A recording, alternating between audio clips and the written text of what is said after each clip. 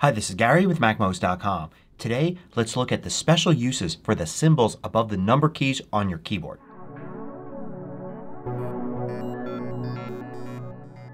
MACMOST is brought to you thanks to a great group of more than 1,000 supporters. Go to MACMOST.com/Patreon. There you can read more about the Patreon campaign, join us, and get exclusive content and course discounts. So each of the special symbols above the number keys on your keyboard has special powers depending upon how you use it on your Mac.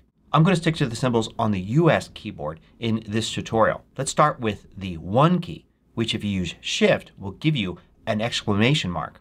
Now this symbol is sometimes used in computer code to indicate not. For instance, here's some JavaScript in Automator. And you can see here I've set the variable a to 3 and I'm testing to see if a is 4. So if I look at the results here and run this, you're going to see it says no. But if I were to put an exclamation mark before this, I have to enclose the entire thing in parentheses, then it's going to look for not a is equal to 4, reversing the entire condition here.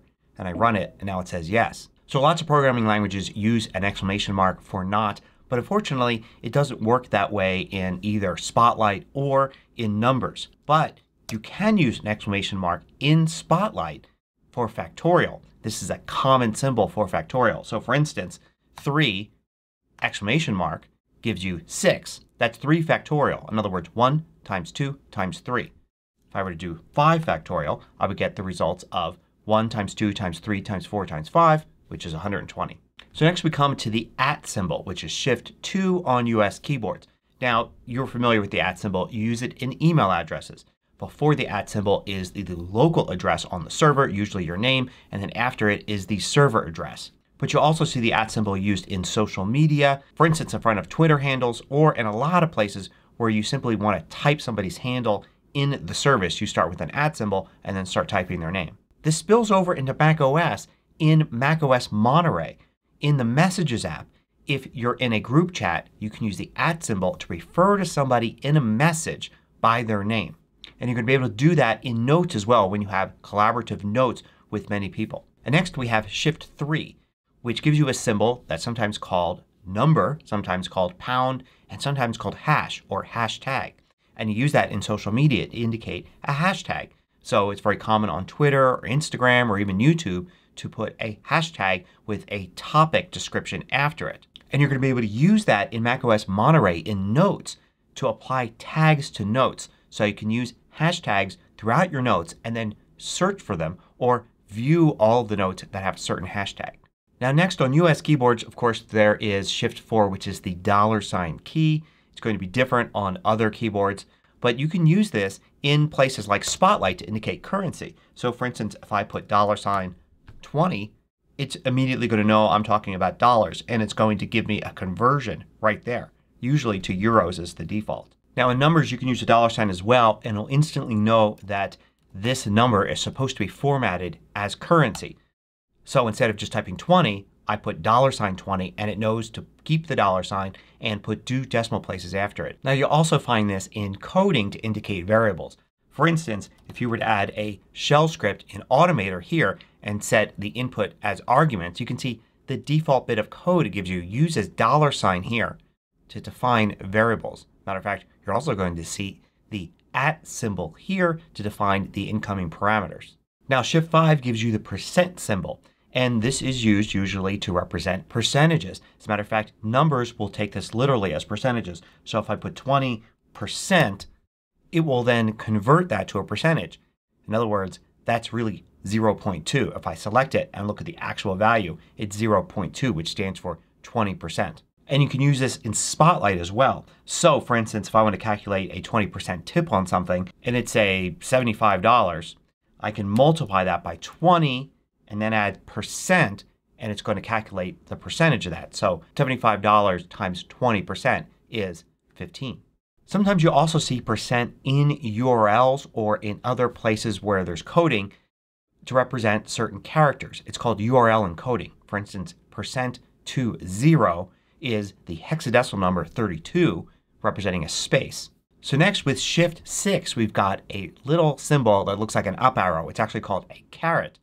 And it's typically used in math functions for an exponent. So for instance, if you wanted to do 5 squared, you can do 5 and then caret to the second power, and that gives you 25. I can do to the third power as well. This will work in numbers formulas too. So I'm going to hit equals here to do a formula, and let's say 5 and then the caret symbol for power 2, and you can see it raises 5 to the second power. Sometimes you actually see this typed out. So you actually can use like 5 and then caret 3 like that when you want to indicate 5 to the third power without having to mess around with formatting. Sometimes you'll see people use this in chat, either on social media or in messages, to indicate the line above. For instance, you might see a line of these and a comment like this exactly. Next we've got Shift 7, which gives you the ampersand or and symbol. Now in coding this is often used to represent literally and when you're doing logical functions. Sometimes you need to have two of them. So for instance in this bit of JavaScript here I'm testing for a equals 3 and b equals 4 and I get the output true because both of those are true. A single ampersand in programming is used to perform a Boolean operation called AND where it combines the bits of two different numbers. Now it's often used also to concatenate two strings. For instance, in numbers you can use it this way. So I could use the function concatenate and then include one and then another like that to combine these two strings. But a simpler way to do it would just be to use an ampersand between each one like that.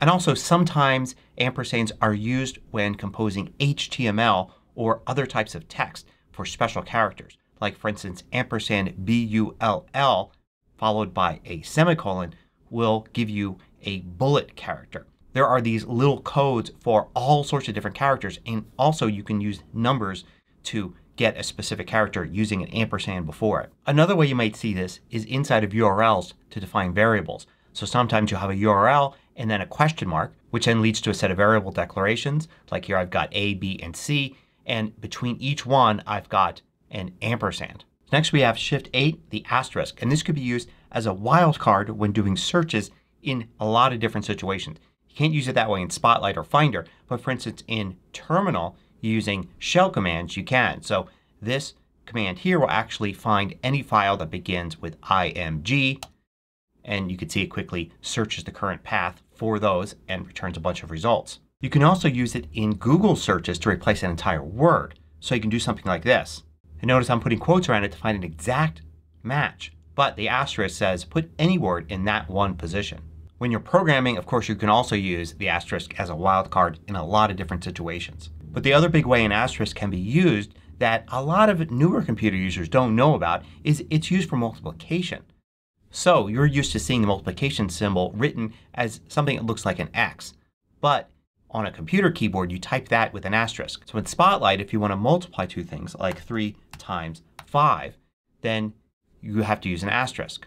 Even in the calculator app you can use an asterisk instead of clicking on this button here. So 3 times 5. The same is true in just about every programming language. Using an asterisk in a mathematical calculation means multiply. Now the last two keys, the 9 and the 0 key, if you use Shift you're going to get regular parentheses with those. Now of course you use those while writing, but you use those on the computer a lot for math to group things together. So for instance in Spotlight if you wanted to do something like 3 plus 5 times 7 you're going to get things grouped together using the traditional order of operations. So 5 is going to be multiplied by 7 before being added to 3. But if that's not what you intended you can use parentheses to group things together. So here 3 is added to 5 first and then multiplied by 7.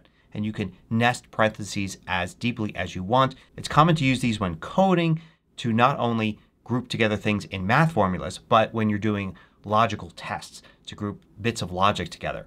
And of course you would use these in numbers as well. So if I was doing a formula here where I wanted to add these two together before multiplying by this I could do a parenthesis and then add these two together and then multiply using the asterisk. Although in numbers it will actually show you a multiplication symbol even though I typed Shift 8 and then put that there and then I'll get the correct result because I grouped together the parts of the calculation exactly as I wanted them to be. Now I've shown some major uses for all these symbols but there's even more. For instance if you get to using regular expressions either in programming or perhaps in spreadsheets like the regular expression functions in numbers. Pretty much all of those symbols have some other use as part of regular expressions. But that's pretty advanced stuff. Hope you found this useful. Thanks for watching. If you liked this video, click the thumbs up button below to let me know. I publish new tutorials each weekday. Hit the subscribe button so you don't miss out.